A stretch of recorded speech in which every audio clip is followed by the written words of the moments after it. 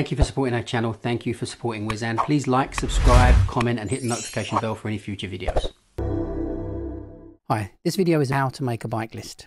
The first thing to note is that you're not able to view bike lists or revise bike lists unless you have first made a bike list. And you'll not be able to make a bike list until you have told the app the points that you don't know.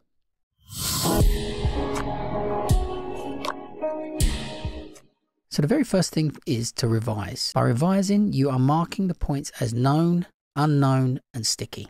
What we're interested in today is the unknown. Every time you mark a point as unknown, it is in your make a bike list window. There is no point making bike lists with known points or sticky points. It's all to do with the unknown, how to get out and see those points and point them and know them.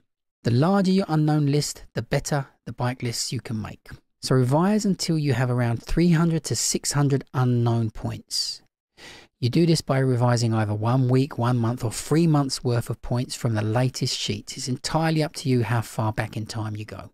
Once you have that, then you have the foundation to make a great bike list. As long as you have enough points in your unknown list, you are ready to make a bike list. Don't start making bike lists if you only have 50 to 100 points. You won't be getting the best out of your time. Now select Make Bike List.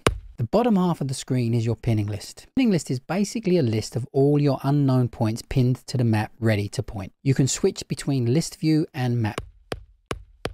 The list is in postcode order to make it easier for those who wish to point by postcodes.